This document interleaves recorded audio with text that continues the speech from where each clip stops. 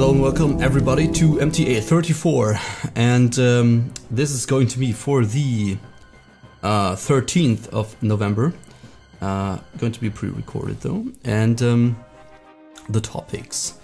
It's going to be about races and racism in WoW, right? It's going to be about paying for your classic subscription with a token from retail. Or from the normal WoW.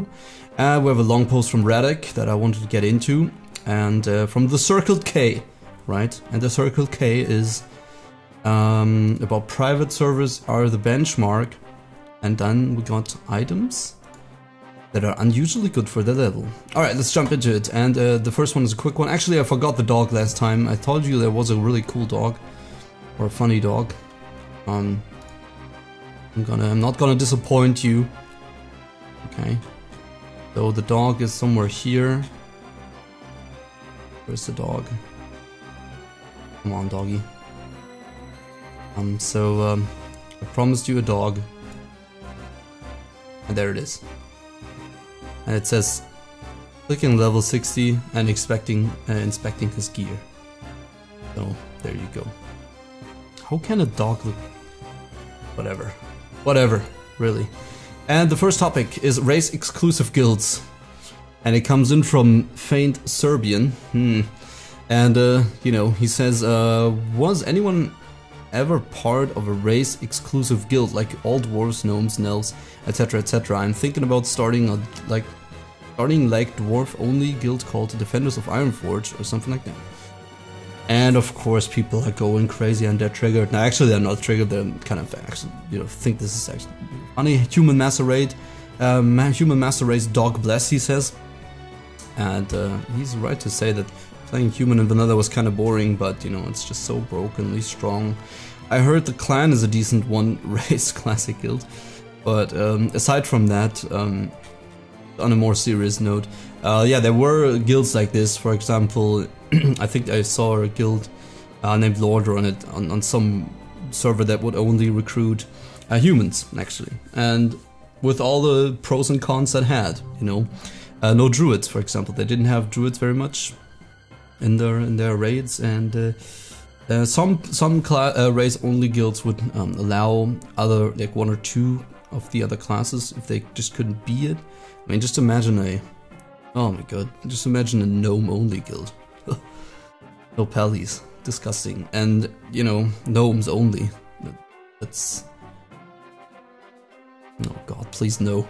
And it's just wrong. I just think it's wrong.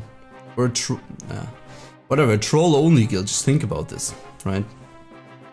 And I think human is probably the one that would be most versatile, because they basically have all classes. Humans can be most of the classes.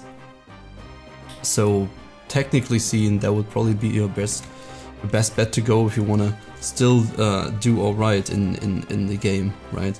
Because let's face it, human have warriors, paladins, priests, mages, warlocks, rogues. What else do you need to raid? Maybe, you know, a Knight of Only guild would have huge problems, I think. Actually, they have pretty good.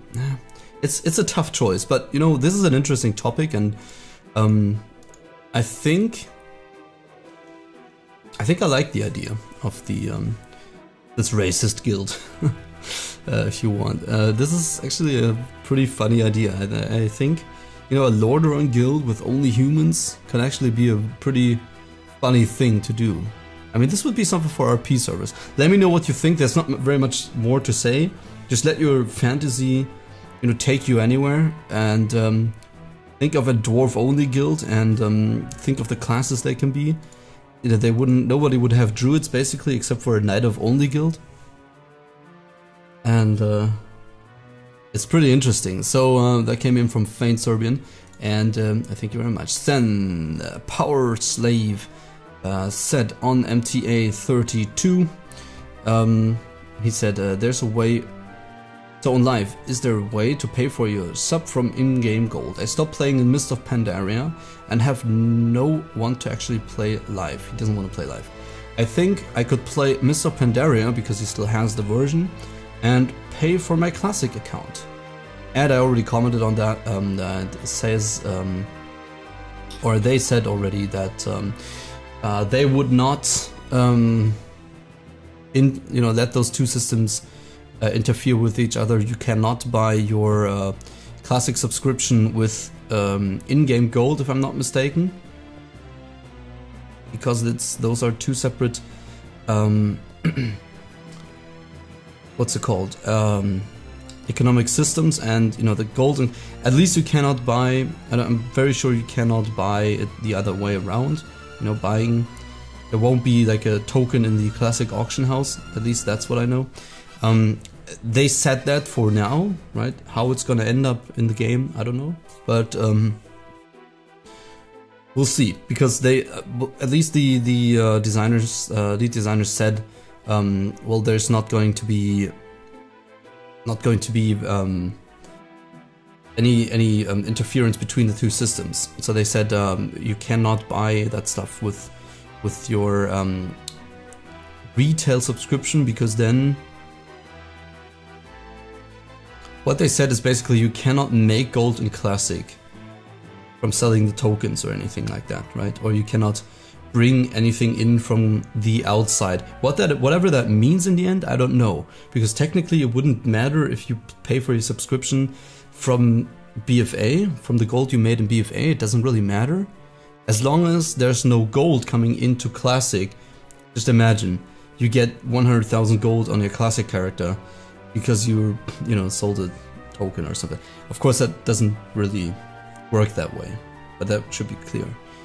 If you can pay for your subscription, I mean, of course you can pay for your subscription and then play classic on BFA. That shouldn't be a problem. It's just, you get what I'm saying. You cannot do anything with tokens in classic, so that the economy stays clean. And that's basically what they try and say. How that's gonna look in the end, I don't know. That's just what they said in the panels from the BlizzCon. That's direct info from the BlizzCon. I don't know about the rest.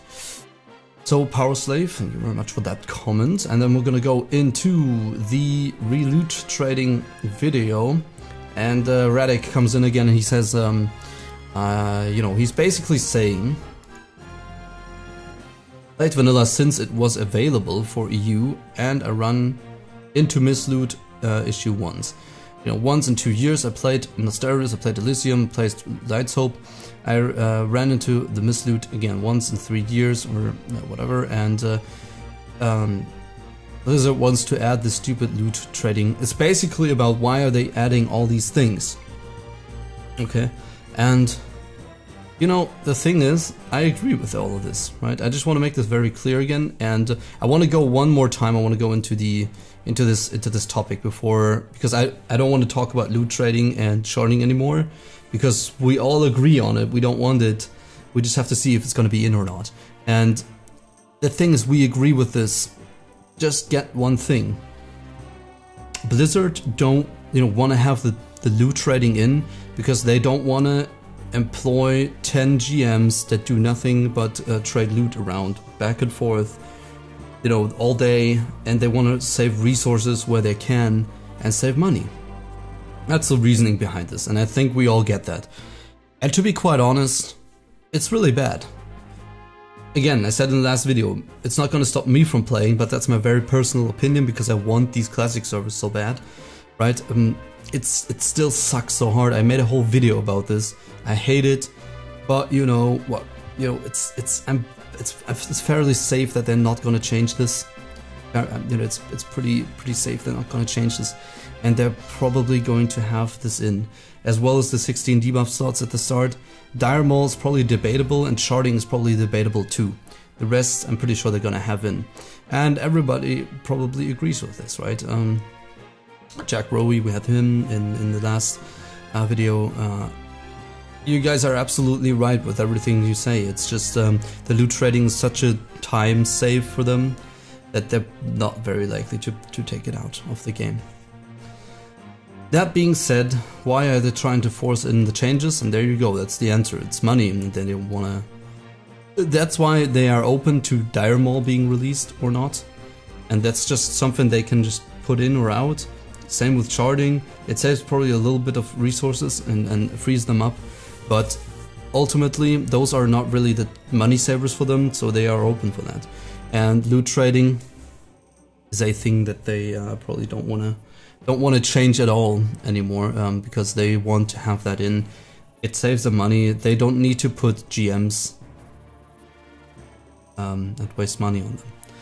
And if you think about it, the idea behind that makes sense. It will make guilds become more important ultimately. You don't want a group with pugs anymore, which can be a good thing. Don't get me wrong. We'll have to see how it is. I'd rather not have it in, but it will also strengthen the community in a guild sense. If you go in with pugs all the time, yeah, it's a tough topic, man. You can't just always do everything with the guild.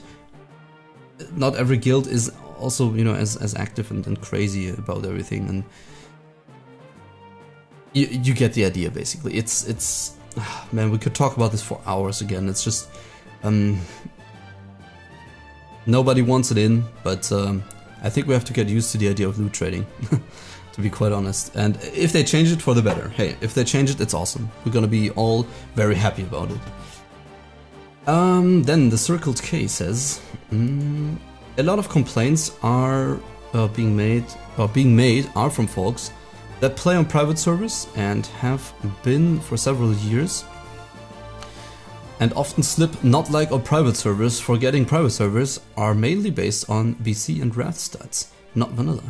They haven't really played vanilla for 14 years. Memories corrupted by Blizzlike servers who did not have the numbers. Blizz do have them. Unlike private servers who basically do best guesswork, Blizz have them. Okay, so this was on the demo, right? The problems with demos and sharding and the whole gameplay and drama. Well, you're kind of right.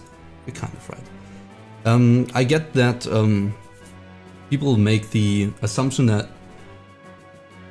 private realms were the thing, and they knew how it was, and they think this, you know, thinking that Lightbringer was a Blizzlike server is completely wrong.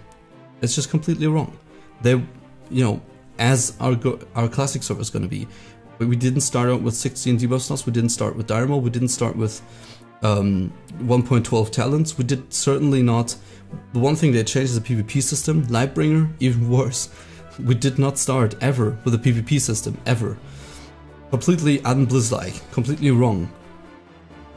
Furthermore, Arathi Basin didn't come out until very late. On Lightbringer, on every server before that, usually, there were all 3 battlegrounds available from the start, with weekends even. Completely wrong. Okay, it didn't work like that. And of course, it was always a guesswork to make it as close as possible. However, not all the stats were BC and Wrath stats. That's not true. Especially, I mean, it's, you know, BC and Wrath were still coming from vanilla, so that is the better guess that you have. But the clients here are all 1.12, and they didn't do the work from Wrath or BC clients back to vanilla servers or clients. This was not the case, and the stats were very much from a classic client. So that's, you know, and that's because BC was still the vanilla stats basically. Right, and you can check how things had changed in Wrath and BC. So the developers of these servers did actually know what's going on with, you know, based on stats and all that stuff. But I also agree that Blizzard does have the numbers. I'm very much sure that they want to create a very, very good experience, and they can do it. I very much trust in them. And private servers are definitely not the benchmark. Everybody should.